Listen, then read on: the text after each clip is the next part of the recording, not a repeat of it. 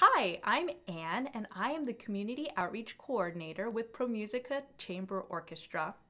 This is Ellen, and she's a bassoonist with ProMusica. Today is our virtual musical story time. Me, Ellen, you, and your grown-up are going to have so much fun. First, we are going to sing a song, and then I'm going to introduce the letter of the day. After that, Ellen will present a show and tell with her bassoon. Finally, we are going to read a great story that you might already know called Snow White. I'm ready. Are you? Ellen and her bassoon will be joining us for our song today, which is Bingo! This song is great because we get to practice 5 letters of the alphabet: B, I, N, G, and O. Here we go. There was a farmer, had a dog, and Bingo was his name. Oh, B-I-N-G-O, B-I-N-G-O, B-I-N-G-O, and Bingo was his name. Oh, great job singing. Now I'm going to take off the B. So we're left with 4 letters, I, N, G, and O. There was a farmer, had a dog, and Bingo was his name. Oh, I-N-G-O, I-N-G-O, I-N-G-O, and Bingo was his name. Oh, we're going to take away another letter. So we're only left with 3 letters, N, G, and O. There was a farmer, had a dog, and Bingo was his name. Oh, N-G-O, N-G-O, N-G-O, and Bingo was his name.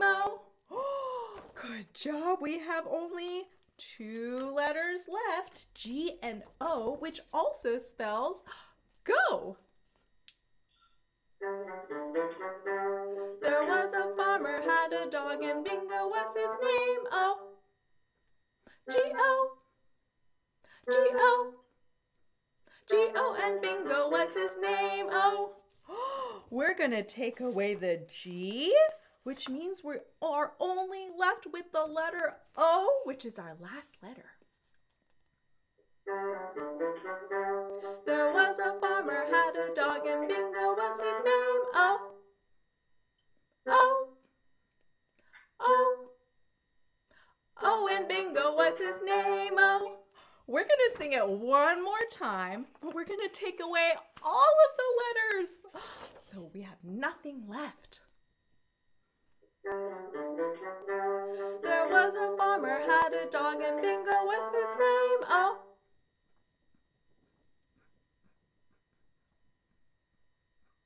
and Bingo was his name. Oh, great job singing, everyone. Give your grown-up a high five. Now give yourself a high five. Today's letter of the day is B. This is the uppercase B, and this is the lowercase b. To write the uppercase B, you draw 1 line down and 2 bumps.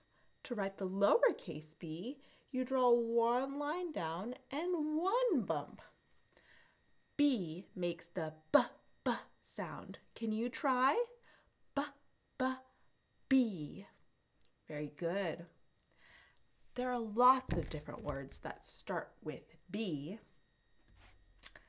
Do you know what this is? It has lots of pages and pictures. It's a book. Book starts with the letter B. Book. Now I'm going to show you a picture of something else that starts with B. Do you know what this is? It's a bass clef. It's a symbol that musicians use to read music that is usually lower. A bass clef starts with B. Bass clef. Finally, I'm going to show you an instrument that starts with B. Do you know what this is? It's a bassoon. Bassoon starts with the letter B. Bassoon.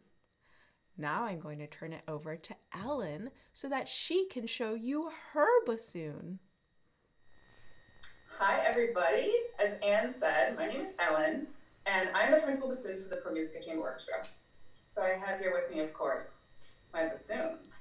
I don't know how much familiarity you have with the bassoon, but the bassoon is a member of the woodwind family.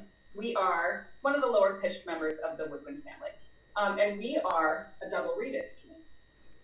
Now, what makes double reeds special is that we make our own mouthpieces out of two pieces of cane, which is a big grass, but it kind of looks like wood.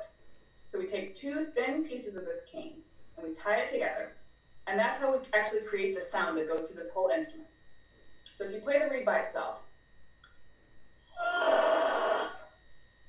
it doesn't make the most pleasant sound. And that's why it's nice to have this long tube here to amplify the sound. Now the bassoon is, as I mentioned, one of the lowest instruments.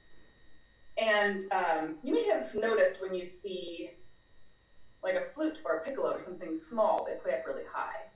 And bigger instruments like the tuba play down really low. The bassoon has a ton of tubing. It goes all the way down to the bottom here. It loops down on the bottom where you can't see through. And it goes all the way back up. So that's how we get these nice low notes. And I'm going to play a section from a piece called The Sorcerer's Apprentice, which you may have heard already if you've ever seen the movie Fantasia. So here we go.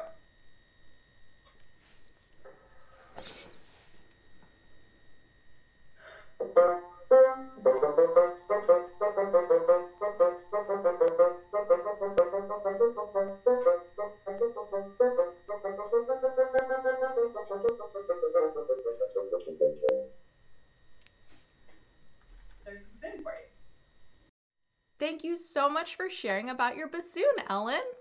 Today's story is Snow White by Chloe Perkins and illustrated by Misa Sabori. Once upon a time, there was a princess called Snow White.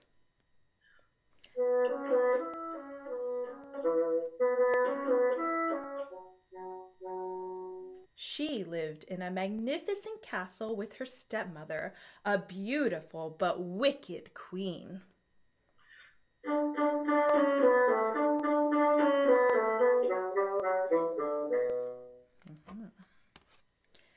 Each day, the queen would ask her magic mirror, "Who is the fairest in the land?" "You are," the mirror would answer.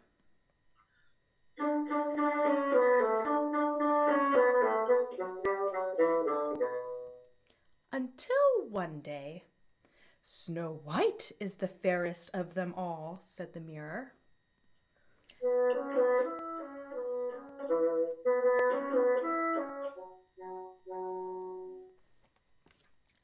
The queen was suddenly very jealous of Snow White. She ordered her servant to do away with the princess at once.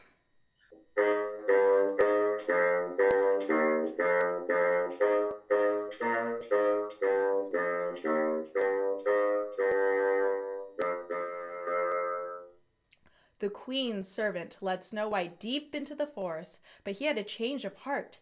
He warned Snow White about the queen. He told the princess to run far, far away.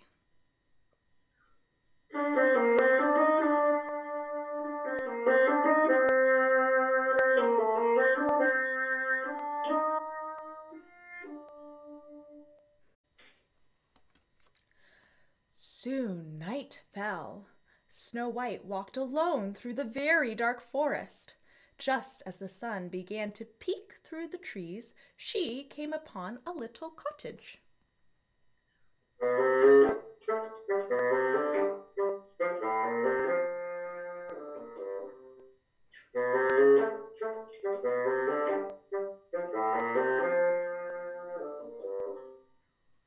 It was filled with little teacups and little lanterns and even little beds.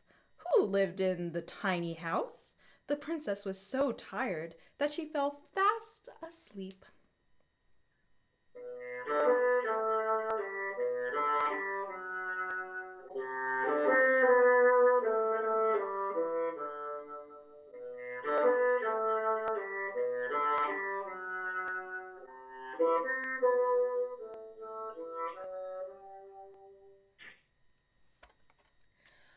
When Snow White awoke, there were 7 little sets of eyes watching her. They belonged to the 7 dwarves.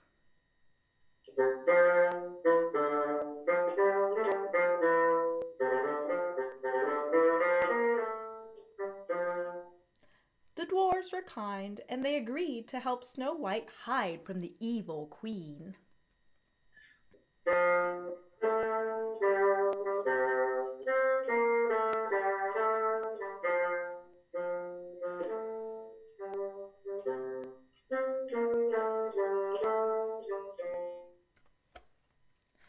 The next day, the dwarves had to leave the cottage. Do not let anyone in, they warned the princess. But the queen had discovered where Snow White was. She came to the cottage disguised as an old woman selling apples.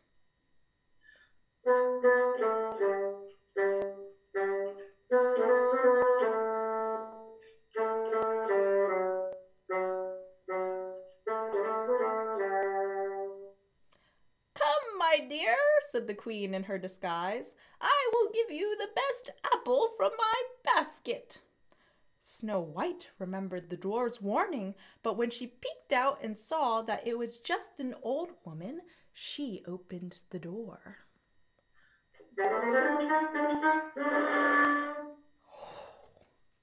The evil queen gave the princess a shiny red apple. Snow White took a small bite. Suddenly, she fell down poisoned. The queen laughed wickedly. "Only true love's kiss can wake you," she said, and then ran away.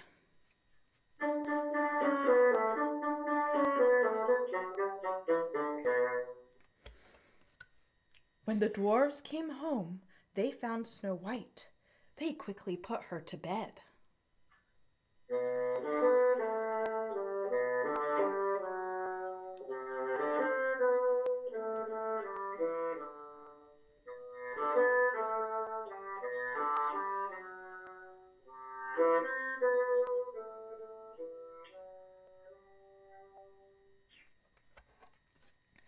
Then one night there was a terrible storm.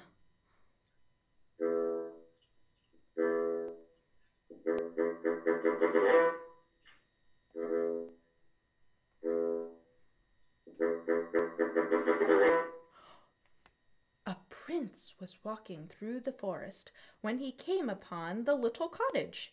He hoped whoever lived there would give him shelter.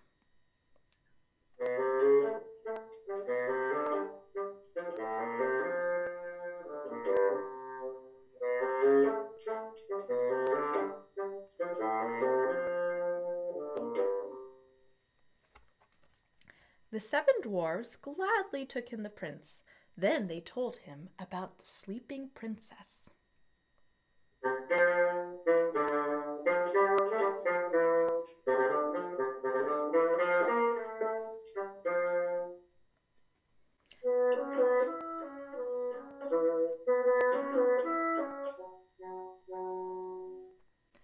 The prince asked to see Snow White.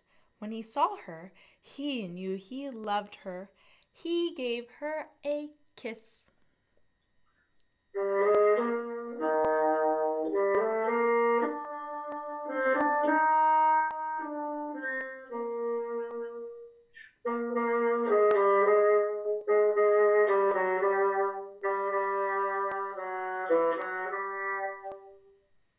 Snow White suddenly opened her eyes. The prince's love for her was true, and it had broken the spell.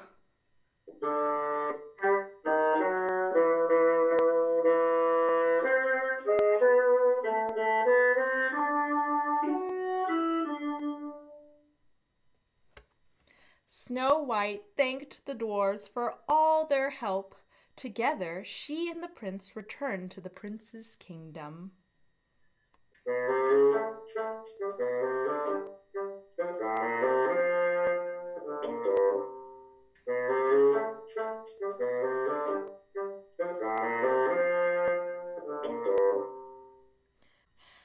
There they lived happily ever after.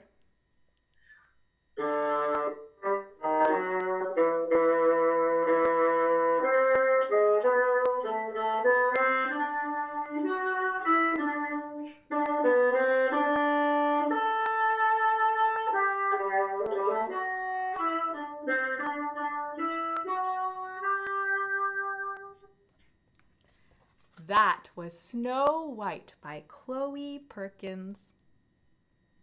What a wonderful story. Ellen and I loved getting to spend some time with you today. Have a musical bee-filled day. Maybe you'll get to play with bubbles or read more books or even listen to a composer named Beethoven. Until next time.